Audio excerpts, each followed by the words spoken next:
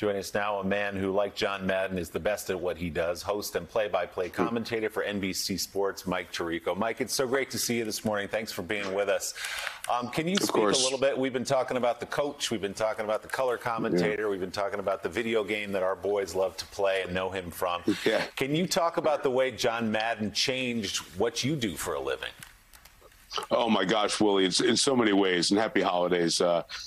John Madden made the color commentator in football the star of the show. And so many of us who call games now have pieces of Madden next to us in certain ways that maybe the analysts don't even know. How they draw on the telestrator, how they explain things. John had a unique and special way of taking the very complexities of football and making them explainable to your mom. Explainable to a kid who'd never played the game before. And he did it with color and excitement and words and passion and emotion. Willie, I think of going to cover the game up in Green Bay this weekend. We go in on Fridays before a Sunday game so we can do these production meetings that announcers talk about all the time. That's a Madden thing. So Madden pulled the curtain back a little bit on football and made us as broadcasters all find a way to bring it closer to people at home. Yeah, I didn't realize that. Yeah, we were talking earlier, too, Mike, about how in one of those production meetings, he famously said, hey, we should put a yellow line on the screen to show the viewers where the first down is, and Fox Sports puts it in. I wonder what your memories are of John Madden. As a fan, we're of the same generation, give or take a couple of years. Right. I remember watching him and Pat Summerall on Sundays, and I was a Giants fan thinking, oh, we've got a big game this week. Summerall and Madden are doing the game. I can still hear Summerall's voice promoting 60 Minutes and Murder, She Wrote coming up after the game. What are your memories? It's Murder, She Wrote, with a long pause in between Murder and She Wrote, right? That's it. You're right. And think about this, Willie. If you're a fan who's in your 50s, late 50s, or older, you think of Madden, the coach of the Raiders, who won 103 games. He was hired at 32, went up against Shula's Dolphins, the great Dolphins teams, and Chuck Noll's great Steelers teams, with a whole bunch of Hall of Famers, and finally won a Super Bowl. And then, like you said, for me, it's thinking of the 49ers soundtrack with Montana and Rice and those guys. The Cowboys with Troy Aikman and Emmitt Smith and Michael Irvin. The Giants, like you mentioned, with Lawrence Taylor, coached by Bill Parcells. All those teams feel like Madden was a bit of the soundtrack for them.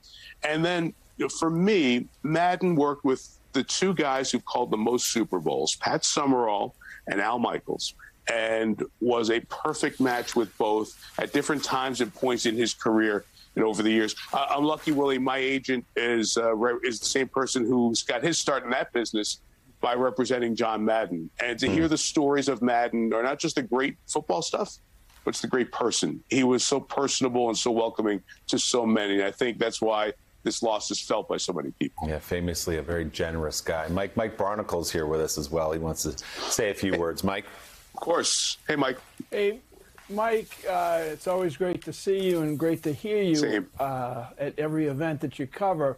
I am old enough to recall the days when the only pro football games we would get on TV in New England were the New York Football Giants. The announcer was Chris Schenkel.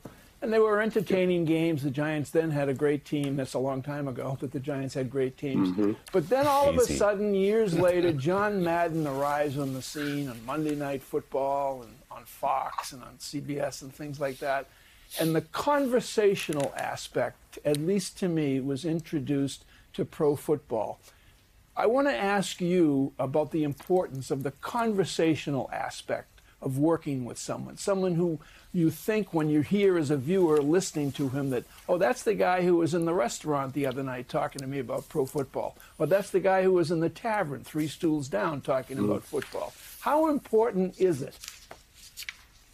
Mike, it's huge. And you hit right on a great point. I think all of us strive for, can we be those 2 bar stools or that couch in your TV room as you sit in your most comfortable chair at 3:30, 4:30 on a Sunday afternoon, 8:20 on a Sunday night, 9 o'clock on a Monday night after work.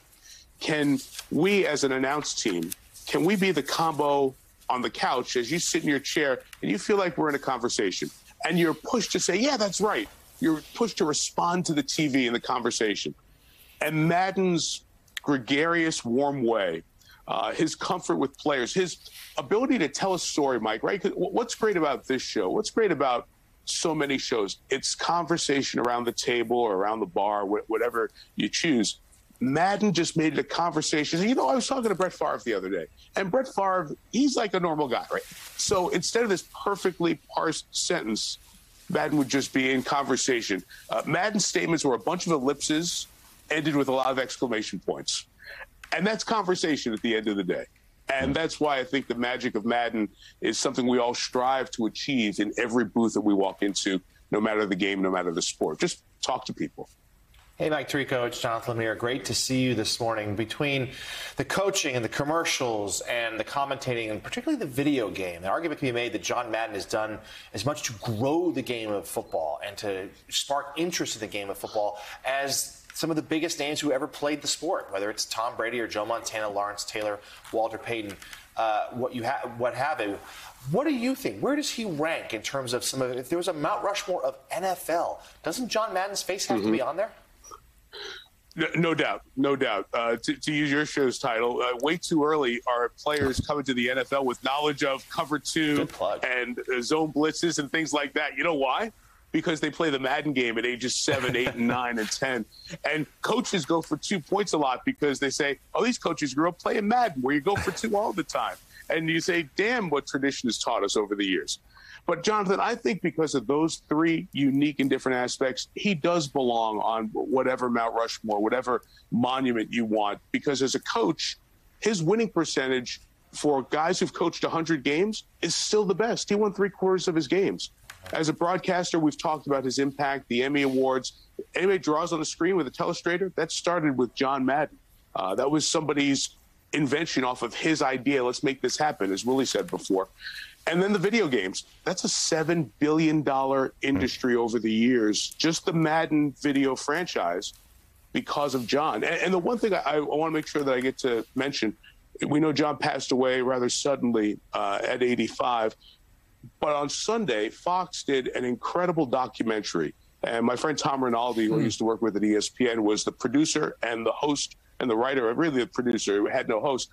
John got to see that with his family. So essentially, John got to see all the eras of football, talk about his impact on the game before 48 hours really before he left us. And we should all hope to live a life like John's. But we should all hope that someday we get to sit and listen to people talk about the impact that we made on their lives, because he got that chance on Sunday. Well said. He lived and worked with such joy, something we all should aspire to. Yeah. Mike Tirico, so glad you could come and join us this morning. You carry on that great tradition and legacy of John Madden every time you step behind a mic. Great to see you. Thank you, sir. Happy New Year. Happy New Year to everyone. Stay safe. Happy New Year to you, Mike. Still. Hey, thanks so much for watching our YouTube channel. You can follow up on today's top stories and breaking news, or catch up on your favorite MSNBC shows all in one place. Download the NBC News app today.